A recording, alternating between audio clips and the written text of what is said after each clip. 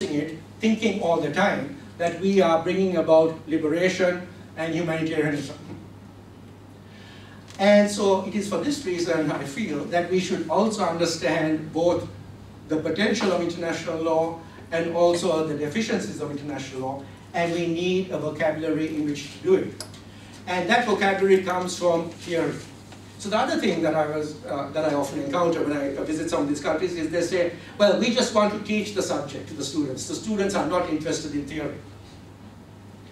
And my claim is, without theory, you are going to be fundamentally disabled, because it is theory that governs what you see.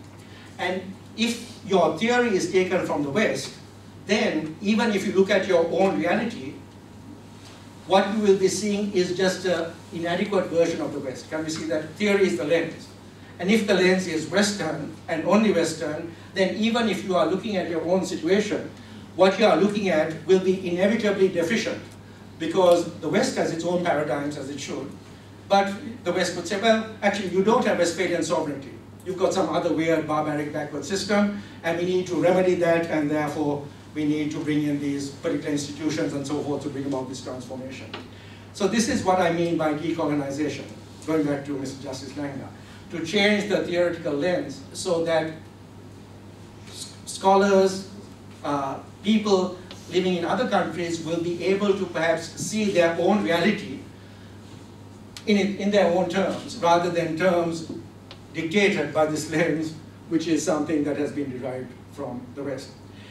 Well, Professor Beinart was an expert on Roman law, and another very interesting development is taking place in terms of the history of international law, and that is the development in terms of trying to understand how Roman law was actually the foundation of international law in many important respects. So it is a great pity that we cannot have a conversation with Professor Beinart about this very compelling topic.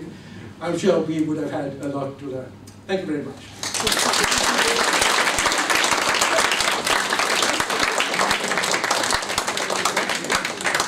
Thank you, Professor Anghie. Professor Anghie has taken us on a wonderful theoretical and conceptual journey.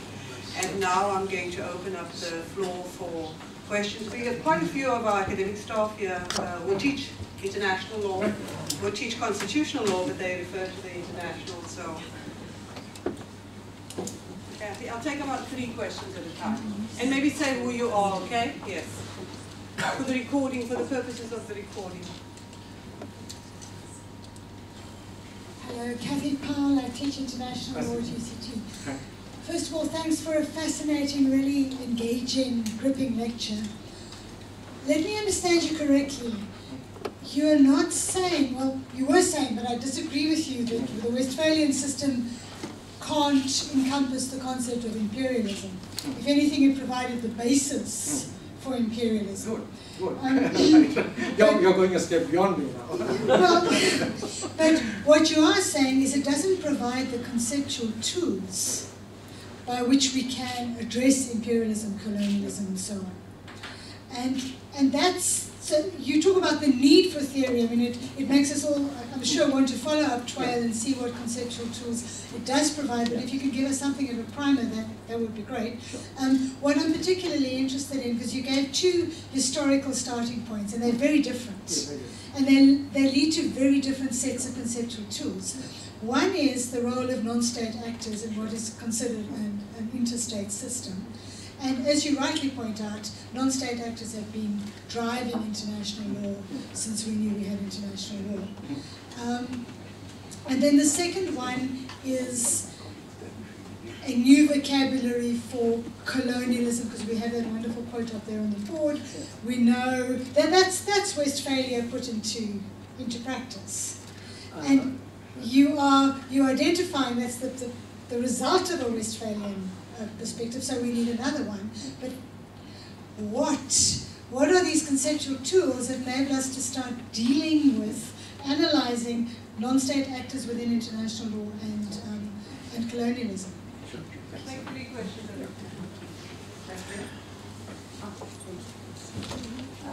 Thank you very much, Professor Anghie. That was a great privilege listening to you. So you said international law is all about dates, right? So you know that yesterday, the 20th of November, the ICC prosecutor indicated that she wants to investigate Afghanistan, which would provide a real shift in terms of, for the first time, looking at the crimes of the US military and the CIA. How do you perceive this as possibly having a really positive effect? And then secondly, a Kenyan friend of mine, who's an international criminal lawyer, made an interesting comment about the colonialist nature of the ICC, which is that it gives African states more of a platform than they've had in a long time to be really vocal and have a voice. Sort of, you can look at your example of Colombia and a false voice, but this could possibly be a true voice. And then I'd be curious to hear your view of suggestions to start an African criminal court, and then finally just connecting to what Kathy just said. I was wondering why corporations should have status because they resemble an international because they resemble states. You surely be trying to move away from a state-centered system, right? So the state should not be the measure of all things. So we should think of other reasons why corporations should be held accountable.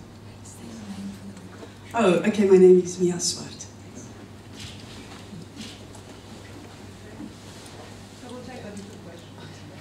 Sure. So thank you. Those two questions are very searching. So in terms of how we should conceive of the Westphalian paradigm, so I claim that the Westphalian paradigm is about equal and sovereign states. And I feel that if you look at the works of all the major thinkers in international law, this is an assumption that they have made. So if we look at the work of Sir Hersch Lauterpacht, he wrote a wonderful book about the role of law in international community. For him, the great problem was politics. In other words, there should be the rule of law, but states are self-interested, they are aggressive, and so the task is to create a system of institutions and so forth that will control states. Now, the interesting thing is that Sir Hersch also wrote about colonialism, because he wrote about a particular institution that here in South Africa is something that many of you might be familiar with, the mandate system. Because after all, South Africa had a mandate for Southwest Africa, and that generated a huge litigation. It involved every aspect of the UN system, the General Assembly, the Security Council, the 1971 case, the 1966 case.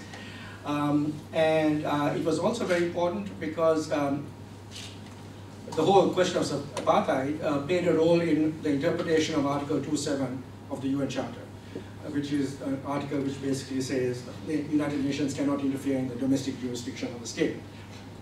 So, so we can see those, those aspects in terms of looking at how. So my basic claim about Sir Hersch Lauterpacht is he wrote about those issues, but he didn't see that as a major theoretical question. He didn't feel that imperialism told us something fundamental about international law itself. So this is what I mean by saying that it is theory that is important. So it is almost as though the West has theory, the non-West has the raw material in some way, in which might be assimilated into these other theories. And the question I would ask is, how is that assimilation to be enacted? But you're quite right in saying there's a lot of new scholarship being done about Westphalia. And some scholars are making exactly the argument you're making, saying Westphalia was about imperialism within Europe itself. So now this is part of a huge movement towards rethinking the history of international law. So we go back to Professor Beinart, talking about how we should understand that past in terms of developments in the present. In terms of what sort of conceptual structures we would think of as alternatives. So one I would suggest is the idea of the civilizing mission. And I think that continues to be a factor which drives a lot of international law. I might merge that with the question of the ICC. So I'm delighted to see that now finally action is being taken in relation to Afghanistan. But otherwise, the ICC fitted in with what I would call a typical pattern where international law is made in the non-Western world. That is the barbaric world. That is the place where these savages, these war criminals, are to be found. And of course, Africa has attracted so many of the states, or so many of the cases, isn't it? That to me exemplifies what I would call the civilizing vision. And you create these new institutions, and international law advances in order to civilize the barbaric. Now, of course, there's a complication to that argument. It's not a complication, but it's interesting that After all, international criminal law in its modern form begins with Nuremberg. That's when the most civilized people in the world, the country of Goethe, Bach, Beethoven, turns out to be completely barbaric. That's where international law begins, international criminal law begins. But, so that's why I said, I'm not trying to dismiss Westphalia completely. I'm not trying to do that. I'm saying we need this additional thing to understand how this dynamic plays out. And it is a way of recognizing, and to me, the problem is that we don't recognize the way in which imperialism operates. If we don't recognize it in the first place, then we can't really devise a set of techniques or technologies to address the problem. And so in that context, I would say all these Westphalian institutions we've been talking about are important. Like, if we can identify these problems, then hopefully something like the International Criminal Court or the United Nations can devise ways of addressing these problems. But unless we have a vocabulary which enables us to recognize the operation of this particular dynamic or forces, we can't really hope that international law will address them in some respect. So that's the way I would see the relationship between, you could say, a TWAIL approach, which tries continuously to see the way in which subordination is ongoing. And if we talk about decolonization, I would say a very good friend of mine, his name is B.S. Chimney, an Indian scholar, he says, it's a different type of colonialism we're dealing with. It is not rich countries and poor countries. It is not that colonialism. It is the colonialism of rich people and poor people. And surely you can see that as being a fundamental aspect of our modern existence.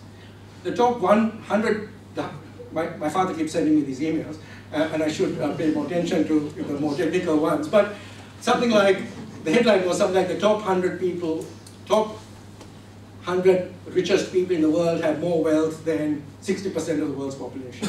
We are living in a period of unprecedented inequality. We are living in a period of just massive and ongoing environmental degradation. There are these ongoing wars, people being displaced, and so the question is, have the techniques that were really generated through the imperial encounter, are they now actually becoming more global, such that it is not race alone anymore that dictates who is the colonized? That would help us understand the relationship between imperialism and this particularly pathological system in which we seem to be living, in which there are these massive inequalities. Now there again, people could disagree with me, saying, no, this is a wonderful world that we're living in, and there is so much progress, and I have in my hand a device which is more sophisticated than anything that existed in 1970 or whatever it is. Extraordinary progress has been made. And yet, there seems to be this ongoing systematic marginalization. And here, I think we perhaps have to talk about, who has power? Do corporations have power? How is that exercised? I think there's another set of issues. The Panama Papers, is that right? The Panama Papers. Extraordinary, isn't it? How corporations seem to have all these rights that individuals or even states don't seem to have. And there is a law that creates that structure. It is not outside the law. It is the law which, even by its omissions, allows certain actions to take place. And can we see that as being a manifestation of Westphalian sovereignty? Each country saying, well, we have complete right, the complete right to establish whatever tax system we choose. Isn't that Westphalian sovereignty? Can we see that? So we can see it's a complex system of, Westphalian sovereignty as having potential, and I'm using a broad term, Westphalian sovereignty, which I don't like, but I guess, classic international law, conventional international law has to take important steps, but it has to also recognize what the problems are. And there might be some problems with classical international law itself. Because as we see from this slide, it is not that third world countries are lacking in sovereignty. It is that they are deprived of their sovereignty because of the particular idea of concept of sovereignty that was developed in the West, in relation to which all other forms of political organization are regarded as inferior or lacking in any kind of status. So perhaps here, quite apart from conceptual tools, we might have to start thinking about other forms of human society and interaction. I think of Professor Veeramantri's judgment in the Gabchikova case, where he talks about more traditional societies and their relationship with the environment. So it's something of a cliche, but I still think it's worth repeating, that this idea that the environment is property, that it is a commodity, is actually a fairly specific idea which has become universalized in various ways because of colonialism, I would say, to the point where now that's regarded as the universal truth. But perhaps there are other ways of thinking about the environment, and anthropology and history and other societies suggest this. And perhaps we need to think about those other societies and those other, you could say, potentials that they offer, because I'm not sure whether we can continue very much in the mode that we are continuing on now. In terms of the International Criminal Court, I think I've mentioned something already. And I feel I have mixed feelings about this debate. I don't have any sort of specific position. But it's a classic situation of international law as being something like, give it time, it will work. Now, it's an interesting thing that we see this same pattern repeated quite often in relation to developing countries. The argument is, all right, it hasn't worked for you yet, but keep going, try better. Fail better. No, that's... well, try better in the hope of succeeding. This idea of an endlessly deferred process by which we hope that law finally will come good. If only we had the right people, if only, if only. What if the problem is the law itself?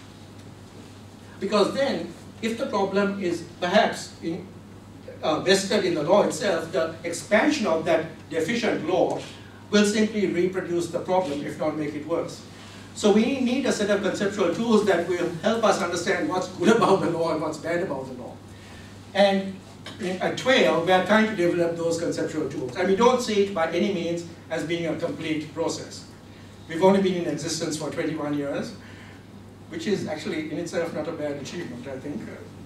We're hoping to hold a few more conferences, and you're welcome to come if this is of interest to you in these particular circumstances.